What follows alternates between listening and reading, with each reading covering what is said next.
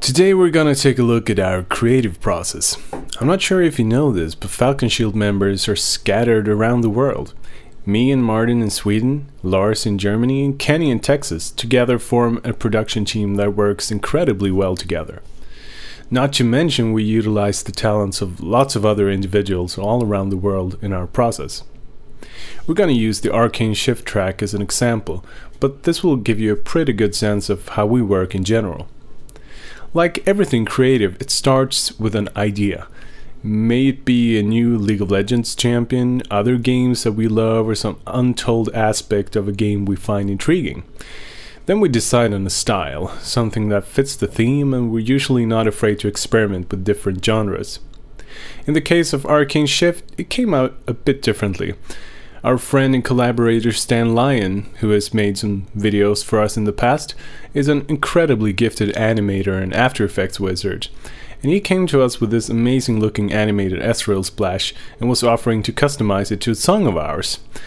Now, this is the kind of stuff that ignites our inspiration, so we accepted and started working on an instrumental. Most often I take it upon myself to write the instrumental, but since we wanted a fast-paced metal song, Martin was tasked with writing riffs and a song structure.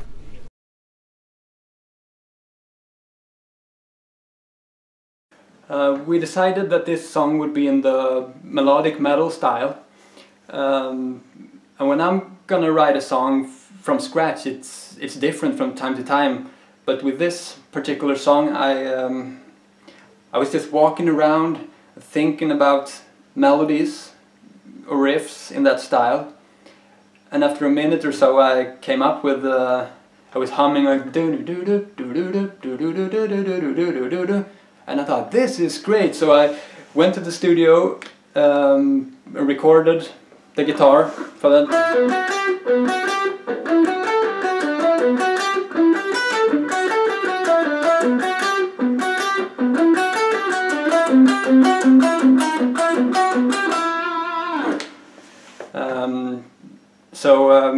I got the key and I got the tempo, and I made a very simple drum beat just to have something to play along to. And after that I tried to get the full form of the song. So I pushed the rec button and tried to improvise a song from the beginning to the end just to get the rough form of it. And with that done, I went into some detail work, just changed some chord there and changed some notes. I usually use this Fender Stratocaster with a DiMarzio humbucker in the bridge. It works well for rock and metal, I think, and I've used this for the past couple of years, so I'm used to this guitar. I think it's good. And I work in Logic, and I'm lining in the guitars. So I got the line box and preamp and an audio interface, of course. I used to use real amps before and miking up stuff and so on, but nowadays I mainly use the tune track stuff for amps, the Easy Mix things, the metal guitar gods and amps stuff. I think they sound really good.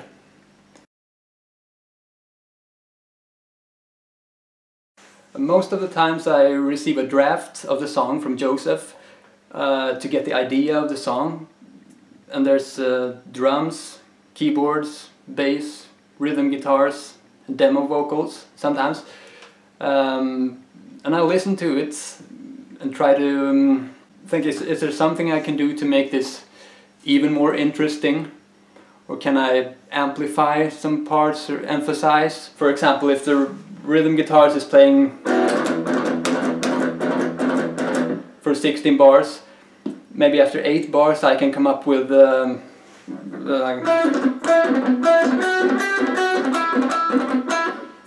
create some variation in the upper register. If the other guitar is playing in the lower register, I can overdub some melody lines, like then I can make an octave or some harmony, like, just to create some more depth or fullness. And I also think about fill-ins between parts. So instead of just going from the verse here, for example, to the pre-chorus, and boom, instead of just going from one chord to another, maybe create some movement like a drummer would, to prepare the listener for the next part, like.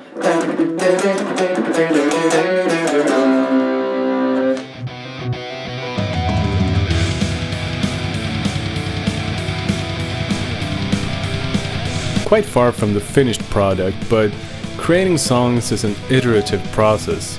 You add, remove, improve, and develop until you're finished. But always keep in mind the final result. The vision should be clear.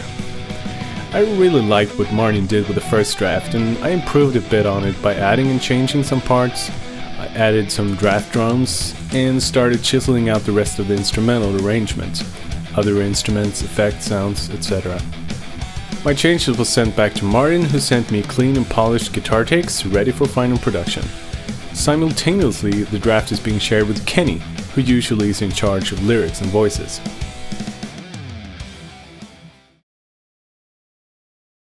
What you mean, do I research? Do you research? Yeah, I thought so. Basically, my research process is, once I'm given a character to write for, I read up on their lore, I play around with them for a few hours, see if I like the character or not, see what I like versus what I don't like, and then I pick up subtle things in the lore, or I pick up references that are made throughout the lore, that seem like they're in reference to other things, including the character's design and whatnot, and I go and research those other things. Sometimes research is easy, sometimes research is difficult, sometimes there's just content I'm just not interested in, and sometimes I love a lot of the stuff that inspires a character. So once I find that base, I'm good for a while to write, and I make sure that everything blends in efficiently, with the content that I've been given, or with the information that I have learned through research. So yeah.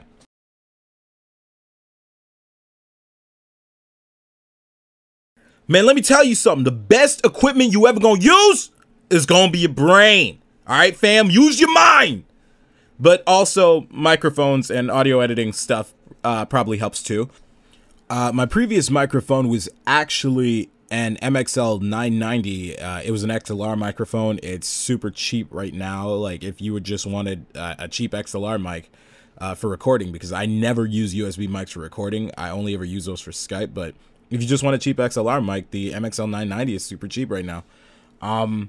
But my current microphone is actually a $319 AKG Pro Audio C214 condenser microphone, and it's cardioid. This microphone I really like. I don't often change mics. In terms of software, my current software that I use in order to record anything is Mixcraft. I know Joseph uses different software for recording. Like, I believe he uses Cubase, but personally, I only ever use Mixcraft for anything. For recording vocals, if I want to record guitar, if I want to mix anything, it's all done in Mixcraft for me. So there are better programs out there, of course, but this just works for me.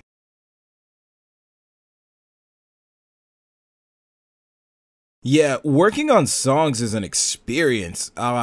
Sometimes it's really strange, because I'll be interested in a certain subset of songs, and then another subset of songs I want nothing to do with.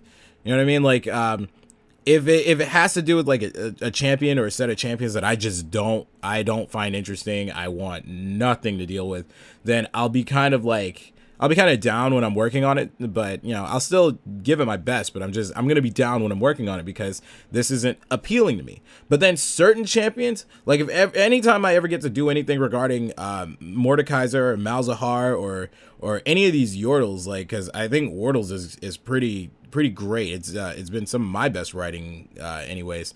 But anytime I'm doing something like that, I'm super interested. It's always fun for me. So I think that, you know, the most important thing is that, you know, I love being a part of this band. I love my band members. I love the people we get to work with, like Nikki Taylor. She's awesome. So really, this is just kind of, it's great. You know, like I get to do things on my own whenever, you know, if Joseph's like, hey, I need you to do lyrics about this for this instrumental, and I'll be like, great, and then I'll disappear for like a couple days or so, or even in really good cases, I disappear for a little under 2 to 3 hours, and then I'll come back with something, and he'll say if it's good or not, and then he'll give me information on what needs to be changed or not. But for the most part, I just love that I don't really have to interact until it's time for me to interact with anyone. You know, it's just, I get to work, I finish the job, and then I put it down and I go, listen, this is what I got. I don't know how you feel about this. Let me know what you think, and then you can get back to me whenever. And it's a really free flow environment for me, you know? Like, I've got a ton of freedom to do stuff in a way that I see fit to do them, while still managing to work within any guidelines that are necessary for me. So it's pretty cool. So Kenny sends me lyrics and a vocal guide. Sometimes I re-record the vocals if I have a certain vision for the melody. Then we decide on a vocalist, and we manage to get a hold of Mike Luciano, who is a friend of Lars's. So at this point, I have everything I need. Well-played riffs, great arrangement, and an awesome lead. When I get into the end production phase, I start out with the drums and make sure that they sit well. Heavy, defined, good sounds, can't be tune track stuff. And if you're like me, playing them on a keyboard or programming them, make sure you put in a little extra effort to make them sound genuine and cool. Not trying to pretend like they're live drums, but you should program them good enough to not have the programming be obvious. Make sure to get a little dirt and humanization in there. Other plugins I use a lot, except from the TuneTrack catalog, would be Native Instruments, Complete Suite, Damage, Action Strings, East-West Symphonic Orchestra, Silent, to mention a few. I'm not gonna get into the nitty-gritty how I think when I produce and mix. I'm not a great instrumentalist or singer, so the production phase is where I put the most effort. But it could be a very, very long video series talking about just that, so I'm not gonna get into it. My general rule of thumb is that if it sounds good, it's good. If it doesn't sound good, then don't hold on to it. Scratch and redo until it's good. Arcane Shift was a relatively simple arrangement. Not a lot of channels, but I did give it some extra attention in regards of sound. So all in all, it's a track I'm proud of.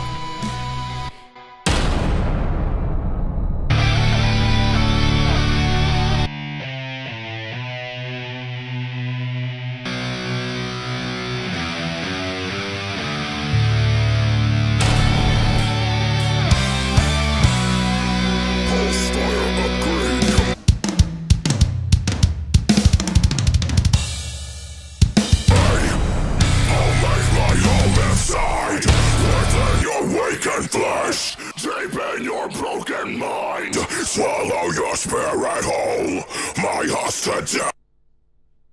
Open to my rim, time now to meet your finest power that this boy can will enforce to your possess.